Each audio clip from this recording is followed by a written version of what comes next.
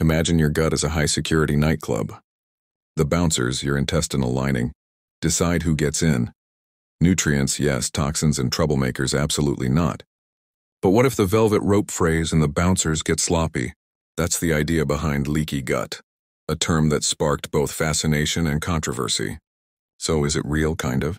But not in the way wellness influencers might have you believe. Scientifically, we call it increased intestinal permeability.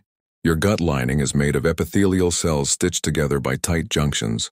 Think of them as zipper teeth holding the barrier closed. When these junctions loosen, larger molecules like bacteria fragments or undigested food particles can sneak through into the bloodstream. Cue the immune system, intruder alert. Here's where it gets interesting. This breach can trigger inflammation, and chronic inflammation is linked to everything from autoimmune diseases to mood disorders. Studies in Nature reviews gastroenterology and hepatology in JAMA have shown that increased gut permeability is associated with conditions like Crohn's disease, celiac disease, and even depression.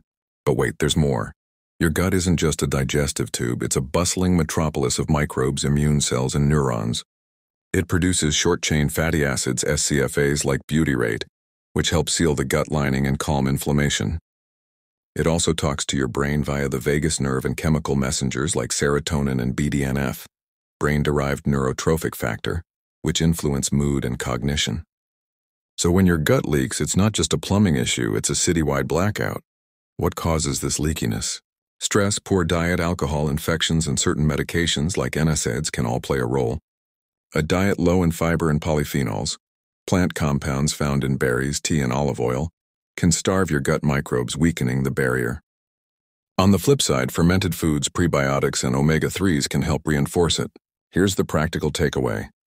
Eat more fiber-rich foods like oats, legumes, and veggies. Add fermented goodies like yogurt, kefir, and kimchi. Sip on green tea or munch on berries for polyphenols. Manage stress. Meditation and sleep aren't just for your brain. Your gut loves them too. Leaky gut isn't a catch-all diagnosis, but it's a clue.